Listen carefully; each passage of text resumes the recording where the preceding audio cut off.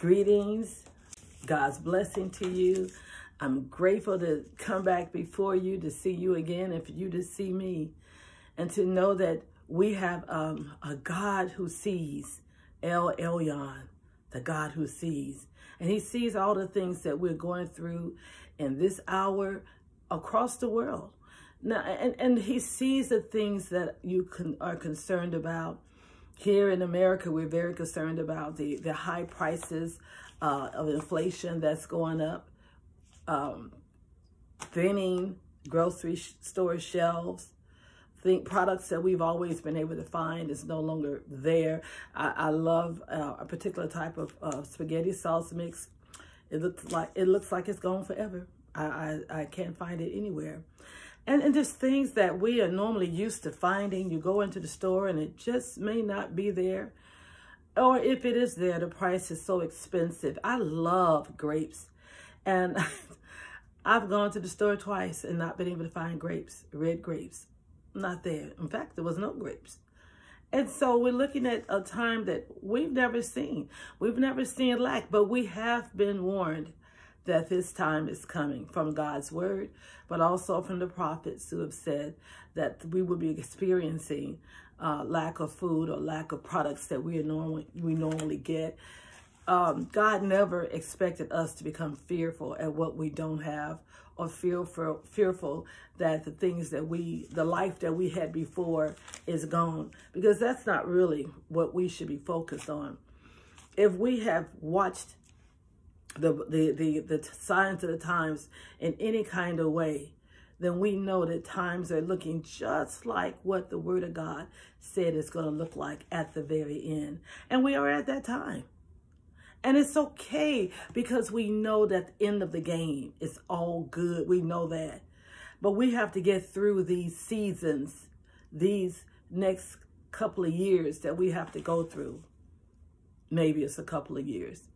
But we're even watching threats of war, whether they want to call them war exercises or whatever. We're watching over in Europe, things began to get crunked up with the military, but we send military to these different places too. And, you know, we're all wondering, are we going to go into war? You know, all these things, God says, don't worry about it. There are people who are so concerned about their lifestyle changing. And I'm speaking of those who love to live the high life. You know, they want to party and look at, well, what can I do? I want to go on a cruise. I want to do this. I want to do that. And they're so worried. It is about the lust of the flesh, too, that we watch. People are so concerned about this little body that we have. People are so concerned about how we're going to dress it. How is it going to look nice? How much flesh can I show?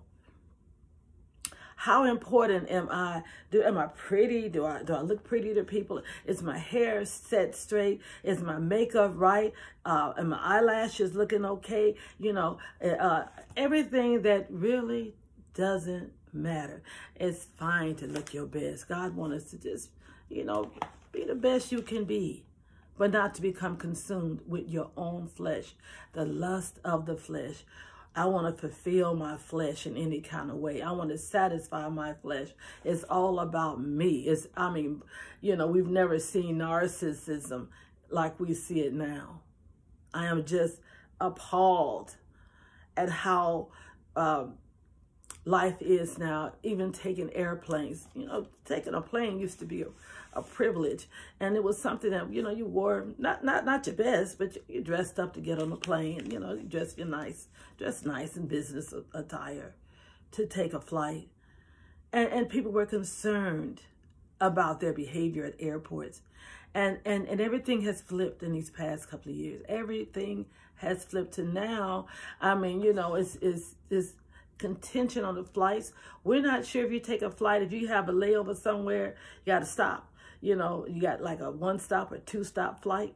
Are you going to get to your destination? Because if somebody act up on the flight that you're on and you have another destination, you may not get it, because they might have to turn that flight back around or land it somewhere, or either tell everybody to get off the flight before you even leave the airport. It is so difficult. We are talking about the mental illnesses out here, drug addiction, everything. But we're not supposed to be caught up in the things of this world.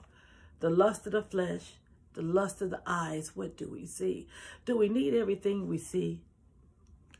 As Americans, we are so used to window shopping, you know, or just, you know, buying whatever you want. You know, it's not what you can afford. It's what you want. It's what you feel everybody else want. And people are running after things they cannot afford, high-priced products, the lust of the eyes. If I see it, I want it. I'm coveting everything. And so we have to be careful how we walk and how we live in this season.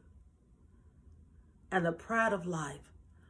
Oh, I am so tired of that evil spirit called pride. There's so many people that's caught up in it.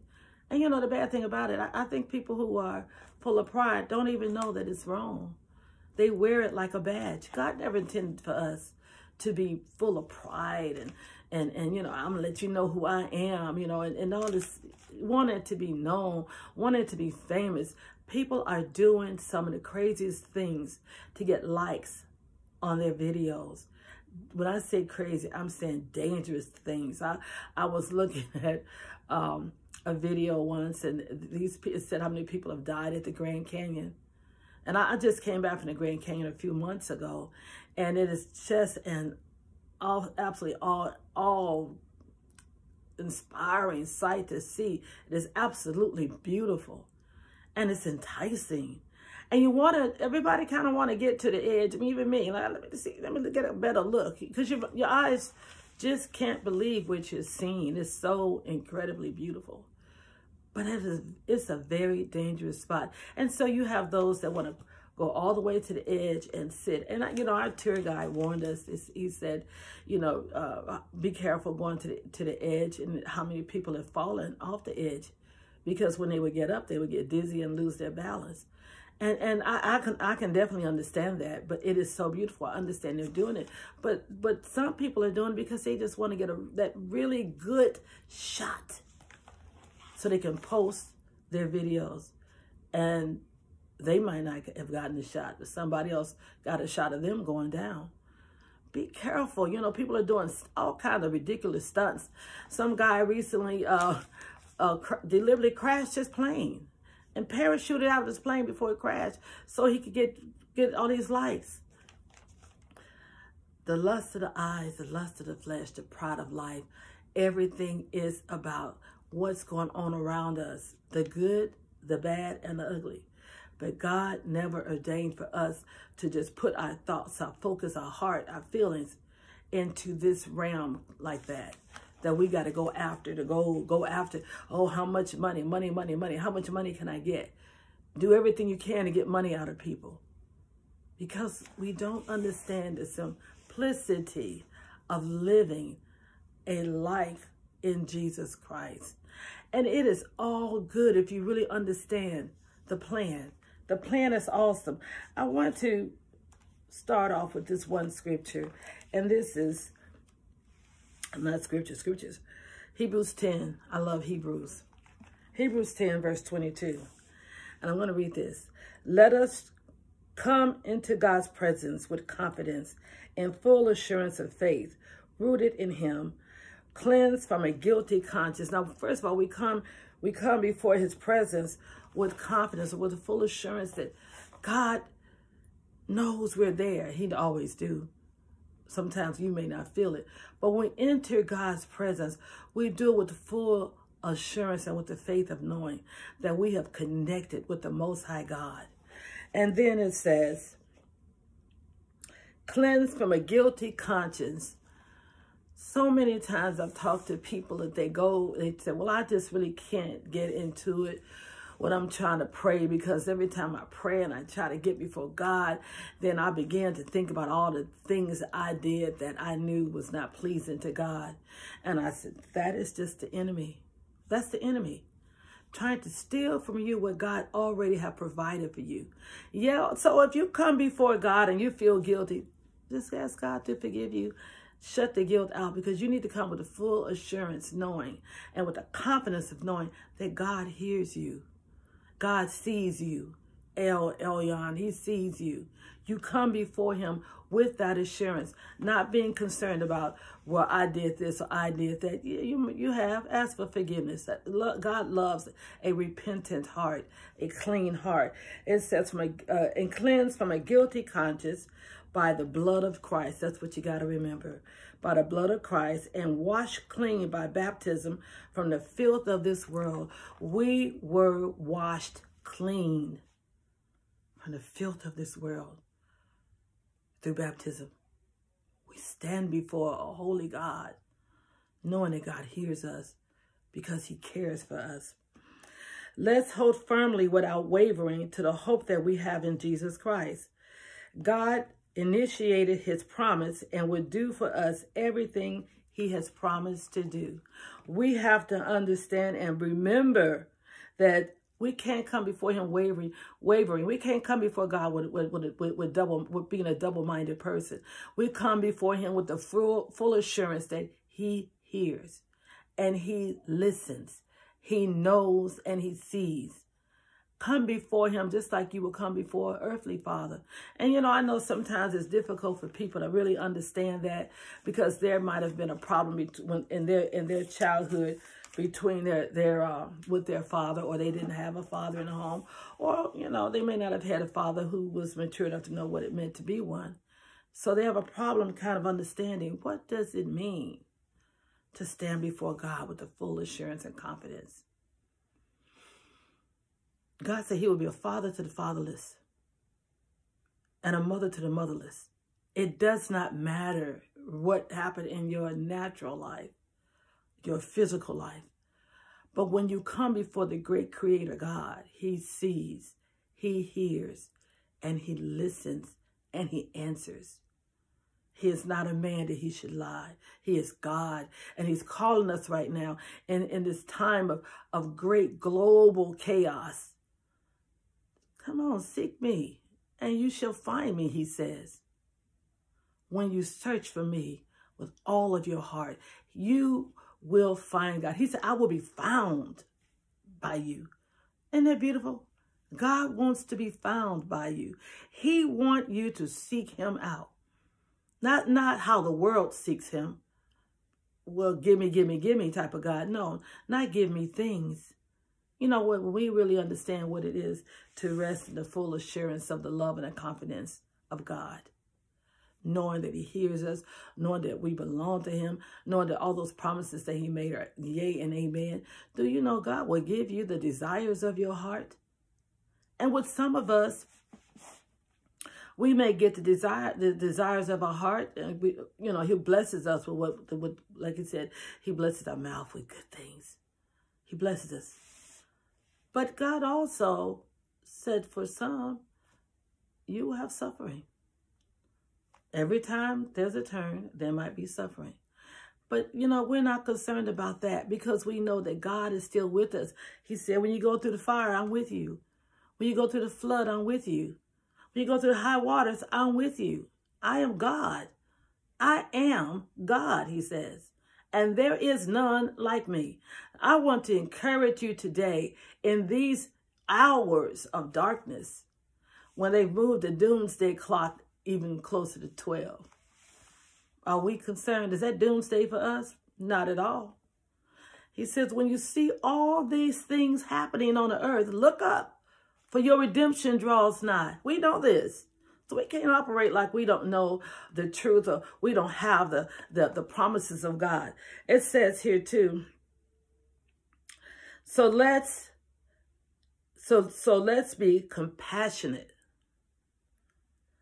and give some thought to how we can spur each other on to love and good deeds. That's what I'm trying to do. Come on, we can do this thing.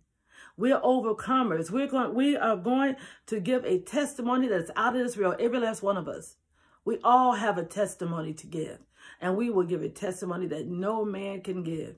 You have a testimony from God through the test that you suffered and the mess that you went through and the deliverance of God, that you can help people who are going through the same thing. That's why you went through. God comforts us so we can comfort others.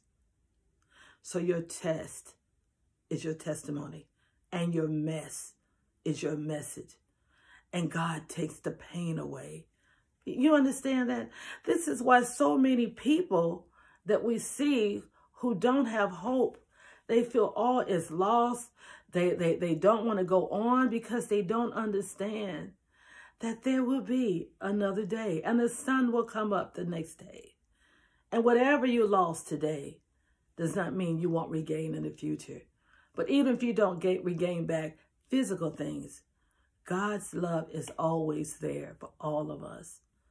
I pray for some of you who are caught in the chains of depression. I know that is a hard and a very dark place. And that's not the place that God has for you. And I know you may feel life is hopeless. I can't go on. You know, I'm having a hard time. Things are not working out like I wanted them to work out in my life. I've served God. I've been a believer and a follower of him. I have preached his word, or I've talked to other people to encourage them. I've helped the poor. I have touched the weak. I've prayed for the sick. And I'm going through this terrible, terrible place right now. God sees, and God will deliver. Sometimes he'll allow us to go through these things, like I said, so that when we see someone else go through them, we can get with those people and say, look, I've been there. I've been in that place. And this is how it's probably going to work out. This is probably some of the things that you're going to feel, or some of the things that you're going to go through. But at the end, God will show you why you had to go through it. I don't mean the end of your life. I mean the end of the trial. You know, Job went through probably one of the worst trials anybody could go through. He lost everything and 7 children. And all of that, plus his health went down. I mean, he lost everything. And the thing about it, you know, at the very end, he had 3 friends that came before the end. He had 3 friends that came and sat with him. And his 3 friends was trying to figure out, Job, why are you going through this stuff? I mean, why is this happening to you? And they were trying to give him reasons, you know, maybe you didn't do something right, you know, trying to give him these reasons why he's going through this trial. It was none of that. God called Job a righteous man. But at the end, God restored his health. God restored his children. God restored him all of his stocks and, you know, his livestock and homes, everything that he had, God multiplied it. So what I want you to think about right now, it might seem dark to you right now. It might seem that the losses that you've have gone through, that life will never be the same. Oh, but it will be better. You know, we have this slogan here in America, build back better. Can't nobody do it like God can do it. Can't nobody do you like Jesus can do you. Jesus truly can build back better. And he will. And he will make you into a person who is strong and who is solid in him. And he take away the pain. He takes away the pain. He gives you peace. Now, this peace that God gives is not the little temporary peace that we get sometimes. You think, oh, well, how would I ever have peace again? I don't think I could ever feel good again. Oh, but you can. And you will. Because the peace that comes from God is not natural peace. It's supernatural. And he sprinkles that thing with anointing. It's the peace that transcends or is above all human understanding. I want you to understand that. It won't always be like this. You don't have to look at the dark side. Praise yourself out of this. You say, how can I praise? I feel so bad. Just put the music on. Put some music on and ask God, Father, draw me. But here's what he really says. For you to draw close to him. But I'll get there in a minute. So we're to spur each other on with love and with good deeds. Let me help each other. Love each other. Do good to each other. Be a blessing to one another. Don't just see somebody hurting and you can't call or text. And I understand some people are very private. And when they're going through hard times, they really don't want to talk to anybody. And for those people, you pray for them. Just pray for them. They don't have to know if you're doing it. God knows. Just pray for them. But don't just sit back and do nothing. Prayer is so powerful. Prayer will bring them out of anything. I mean, I don't care how low you are. When someone else begins to intercede for a person that's going through, it works. God turns things around. I know he do. I know God like that. And then it says here, verse 25, don't give up the habit of worshiping together, as some have already done. So, you know, there's so many people, so many churches that are closed, and some have gone on Zoom. But there are those who have pulled themselves completely away from church, where they're not interacting with human beings. Even on Zoom, you're interacting with human beings. But if you're just looking at a church on like on video and you're not speaking to anyone, there's no conversation, there's no camaraderie, how are you fellowshipping together? It has to be fellowshipped together, where if you can't touch, at least you can see someone that you know you can talk to and encourage each other. You know, I love Zoom. Zoom goes all across the world, and you can come into contact and worship and pray with anybody, anywhere in this world. It is such a beautiful medium. But it says, and to do this, it says, but encourage each other more and more as you see the day approaching. What day? The day that everything goes down. We're watching this thing. But we also know the day for us is when Jesus appears. We know. That's why we watch it. Watch and pray. Watch the signs. Watch everything that you see. Not to be fearful. Jesus says, watch and pray. You see what's happening in the world. Now pray about it. Pray for those who are in different areas, in different countries where there's war or discord or conflict. Pray for the people there, the innocent people who are living under that. Pray for these people who live in these areas where there are volcanoes and ashes covering the house. Pray for people who are living in hard places. Pray. That's your job. Pray for them. Jesus said, pray for one another, not just those in your household. I want to turn to Galatians 5. Galatians 5 and 6. Well, I'm going to go with Galatians 5. I'm on Galatians 4. Hold up for 1 second. Galatians 5. I want to go right here. 15. If you keep on snapping and snarling at each other, you'll end up destroying one another. Oh my goodness. There's so many families that are broken. So much have happened in these couple of years. And if you keep this up, you will devour one another. Nobody wins. No one. Families, do what you can do to restore your families. Pray for your families. Pray, encourage your family. Hey, let's pray together. A family that prays together stays together. I promise you, they really will. I've seen what happens when families stop praying, and I watch the enemy come in like a flood. But the Bible says, but the Spirit of the Lord will lift up a standard against him. And so that's that the Spirit of the Lord moves in when you pray. Pray. Verse 16, let the Holy Spirit direct your lives, and you won't care about satisfying the desires of your sinful nature. Watch what goes into your eye gates. Watch what comes in here. You can't look at everything and think you're going to be okay. Nah, you can't look at everything. There is stuff on TV now that just completely destroys my soul. Feel like it's just like, ooh, I can't look at that. I don't want to see it. Do your stuff in the bedroom. But everything is up front to destroy the innocence of children and to cause adults to lust if you let yourself be entertained by that. That's part of the lust of the eyes. Pull yourself out of that place. And then it says, verse 17, the desires of our human nature and the desires of the Holy Spirit are not the same thing. They're not. They are like two powerful forces pulling in opposite directions, so you can't always depend on what you feel as being the right thing to do. You cannot depend on the flesh.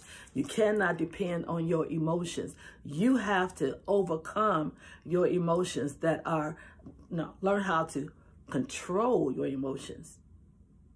Overcome those areas that you find yourself weak in. If you're easily offended, begin to deal with your own self. Get those scriptures that talk about offense. Get those scriptures that talk about pride. Sometimes you're easily offended because there's some pride stuff going on there. So you want to get rid of these things and make sure that there's no open door for Satan to come in and cause problems in your family. But if the Holy Spirit is leading you, you won't be led to depend on keeping the law as a means of salvation. You know, we don't need a law to tell us how to love. Israel didn't have the Holy Spirit. The nation of Israel in the Bible, the Old Testament, they didn't have the Holy Spirit. They had the law. God dealt with men. In the case of Deborah and Esther, God dealt with human beings. And he placed his spirit on those human beings as prophets and gave them a word to tell the other people. But the people themselves did not have the Holy Spirit. They had the law. All they had to do was obey. Just obey the law. But after Jesus, he sent the Holy Spirit. I must go and I'll send the Comforter. So I don't need a law to say, no, what law is it? Okay, it's, thou shalt not lie.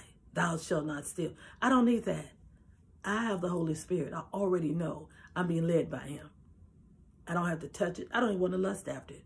Lust of the eyes again. I don't have to touch it. Lust of the flesh. Looking at someone's mate or looking at a woman or man in a way that is lustful. You don't have to have a law to tell you that, because the law is written on our heart now. And we walk according to the dictates of that law. I want you to think about the time we're in. I want you to draw near to God, because he said he'll draw near you. Draw near to him. Be close to God. Hear his word. Listen to his voice. And be blessed in this season. In this season, what season am I speaking of right now? Be blessed in the now. Now, 2 to 5 seconds. Be blessed in the now. Amen. I love you. God bless you. Amen.